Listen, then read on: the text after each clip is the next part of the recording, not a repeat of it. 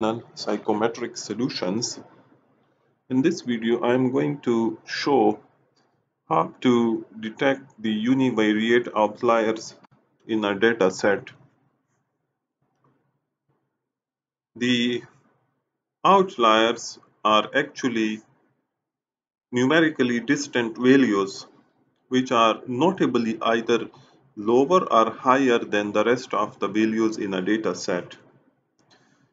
Researcher says that the examination of both univariate and multivariate outliers is very important before going for any further multivariate analysis. The presence of the either the univariate or the multivariate outliers can seriously distort the results, and consequently such results cannot be generalized. So this video is about the univariate outliers. In my next video, I will explain how to detect the multivariate outliers. So as this video is about the univariate outliers, so we use the skewness and kurtosis and the standardized z-scores for detecting the univariate outliers. And researchers say that there is a general rule of thumb that if the skewness and kurtosis values are above the range of plus minus 2, then it means that there are univariate outliers and it need to be resolved. Similarly, the z-scores has the general rule of thumb that if the z-scores are above the value of plus or minus 3, then it means that the data has a univariate outliers and it need to be resolved. Some of the researcher even recommends that if the data has the z-scores of plus minus 2.5, then still it can be considered as an outlier, univariate outlier. So how to treat the outliers? The outliers can be treated with the data transformation, and data transformation can help to correct the violations of the statistical assumptions through modification of the aberrant values. Researcher normally suggests that the negatively skewed should be changed or transformed by implying the squared or the cube transformation, whereas the positively skewed should be transformed by implying the logarithm or square root. So let's come to detecting the outliers. So we have this hypothetical data. You can see here we have four variables.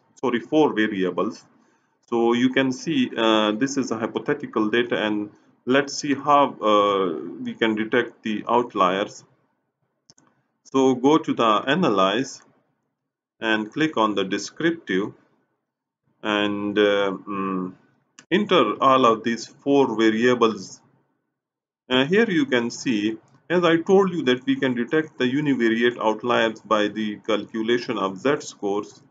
So here, click on this save standardized value as variable. This will calculate the z-score, and then go to the option, and here you can see the skewness and kurtosis, and click on the both and then continue, and then click on the OK. So here you can see we have the data, the descriptive data for the four variables, and here we have the outliers, the univariate outliers. In the variable 1, we have a skewness which is above the 2. So this is let us check whether there is an outlier in it, and here you can see the standardized z-scores.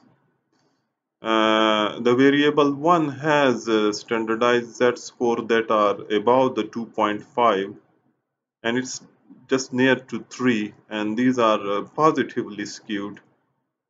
We have also in the variable 4 data above the 2, but let's see, this might not be the outlier, but anyhow it is an aberrant data. So, as we discussed previously, that the positively skewed outliers can be treated by the taking a logarithm or the square root. So here in the second respondent, here we can see this 9 is causing the outlier. So we need to take the logarithm or the square root of this 9. Don't forget this data transformation rules. Then if the data is positively skewed, then we need to take a square root or a logarithm. So for taking the log or the square root, you can either use the transformation, that is go to the compute, and here you can see the log. The other manual way is go to the calculator, and here you can take the log of the data. So we have this log, that is 1.